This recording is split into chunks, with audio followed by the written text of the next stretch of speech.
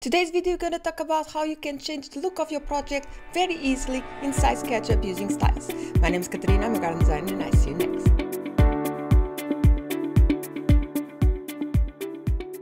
So welcome to another video from Garden Design Tools, and today's video is going to be a very nice, simple video for you, especially if you're using only SketchUp to show the images of your project. So normally your project inside SketchUp, if you have some vegetation from the 3D warehouse or imported from the other website, is going to look something like this. Okay, so you have amazing, really good quality vegetation in the 3D warehouse, and if you want to check it out, some videos I talked about vegetation.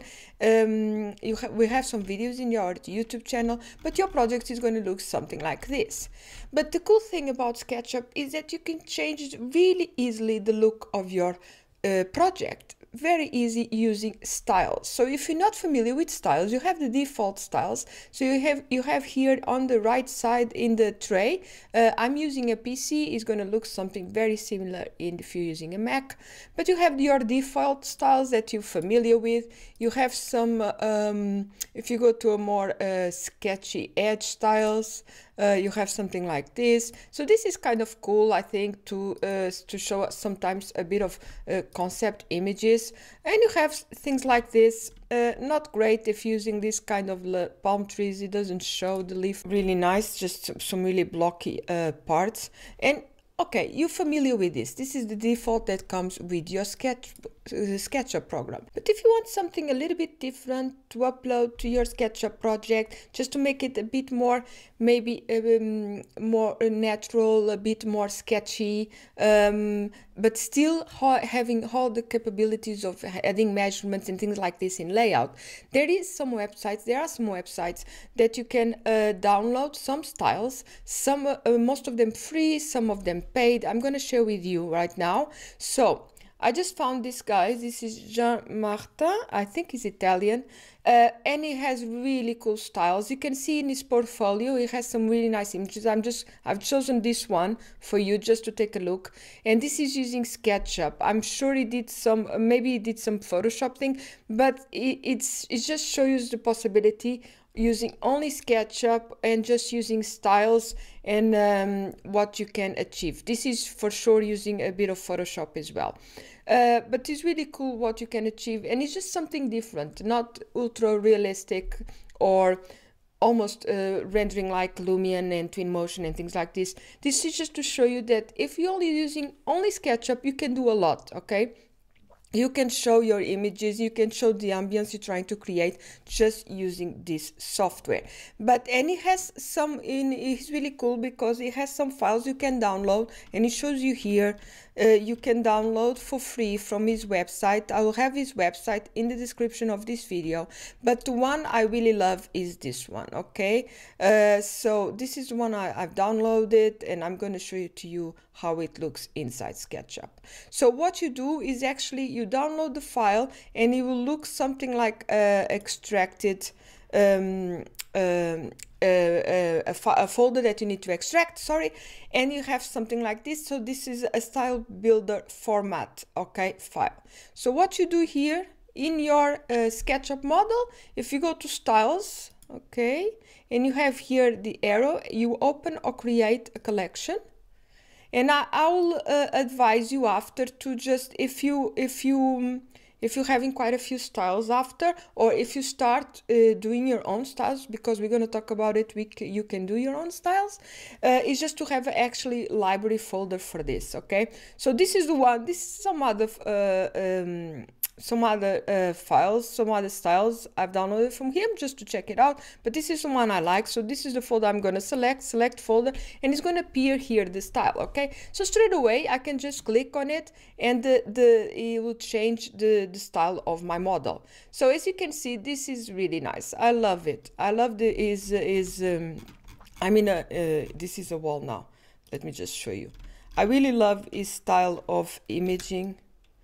It just feels more sketchy. It feels really, really nice just to be able to show your project in a new way to your client. So you can easily use this to show a more conceptual kind of feeling. For example, I'm just going to show you here in my layout. Okay, I've done a couple of images from that project and it looks really cool. Plus you can still have all the capabilities of, you know, just adding quick measurements to this kind of plan view of your model. So but still with that feeling of sketchy and more conceptual and not so straight edge kind of thing that you have from default in SketchUp. So I'm just going to show you something. And in styles, if you go here in edit, you can see all the settings of this particular style, and you can, you know, just if you want to be adventurous a little bit and just try it on and see if what looks better for you, you can try it on and change a little bit the styles. For example, hide extensions or show extensions. The profiles, it will change straight away. Okay, the edges, if you hide the edges or show the edges, dashes, things like this. I'm just going to put by default again because I like the way it was. And here you have some more settings. The ones I really want to show you is the watermarks, because what you can do here is you can actually upload more images if you want to. Imagine that you're using images for your social networks using this style. You can just quickly come here and, for example, add a logo. Okay, I'll do as an overlay for my logo, just that. Okay, next.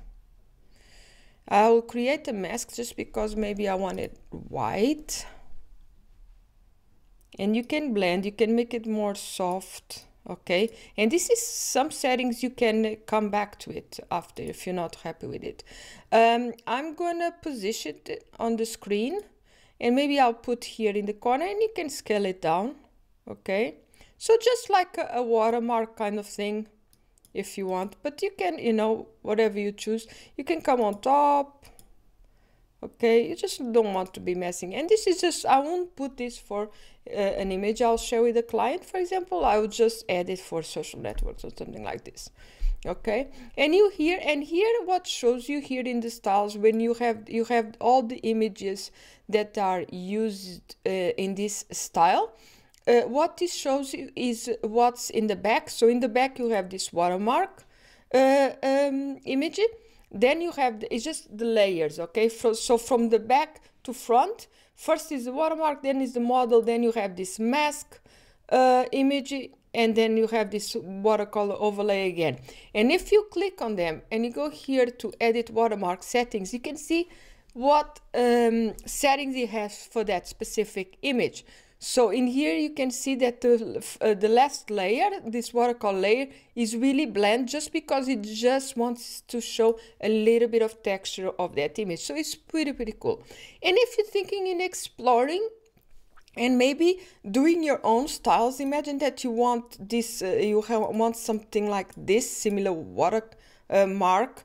Okay, but you want maybe a different color, maybe a different shape of watercolor paint.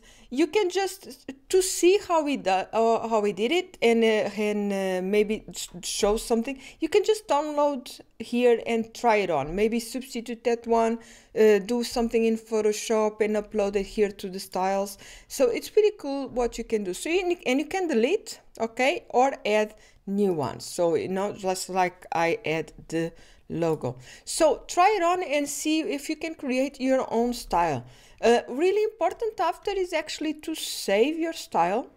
So when you come here and you have your style here, if it's a new one, for example, you can go and save as. That's why I think it's important, if you're going to explore different styles, maybe create a library, and I will be quite descriptive if possible of the style. Okay, so if it's something that you want for more conceptual, just straight lines and white, maybe do something like that and describe it when you give it a name, just for it to be easy after. And after you can just come here and you can see here the button create a new style, just using one, and you can add like this as well. But after, you can come here and just open your library, and you have here all your styles. Okay, so this is really cool. I just wanted to give you these examples of some of the scenes I've added this style. So I think it works really well for these concept images. So I just wanted to show you how to compare the default kind of image you've got from SketchUp. Okay, it still works, and I think it works fine. But I think if you're looking for something a bit more conceptual and artistic, I think this is really a good solution, using styles to create these different kind of images. Oh, I love this one. Not all the styles work for me particularly, but I really love this one from this Jean Martin, I think is his name. Check out his website. I will have in the link in the description of this video. I wanted to show you as well, SketchUpartists.org has a few styles for free as well that you can try it on. And some of them really important. Just before we go, if some of the styles you're not enjoying so much, maybe because the texture of the image they have is too big or too small, you can always come to the style you're using, press edit, and if you for example, if the texture is too big, you can change here in the setting the scale of the texture. So imagine some of the styles from that SketchUpartists.org are like, the texture is really like this big. So if you want to just do a little bit smaller texture, you can change it very quickly here. Just don't forget, if it's something that you're working on and you really love the style you finish with, just save it. Okay, save it, because to be able to use it in future projects. Another one, so you have here a few styles to check it out. So I'm gonna have this in the description of the video. Okay, plus you have in styles in Sketchucation. I can never say, sorry, Sketchucation. Okay, education SketchUp, yeah. But some of them are paid, I think, but they are a few premium registered. But yeah, try it on, see what you think. If it's something you love, I think it's worth buying it, because you can use it for all your SketchUp projects, especially if you're using only SketchUp to do your final renderings. But yeah, you can change guys. We're going to explore more in the future what you can do inside SketchUp to really change the default image of your SketchUp project. But styles having something like this, very quickly, simple, very easy, and that you can apply to all your projects. So I hope you enjoy it. If you want to check out our online courses, I'll have that in the description of this video as well. We have in SketchUp, and soon we're going to have more workshops like layout and stuff like this. See you guys in the next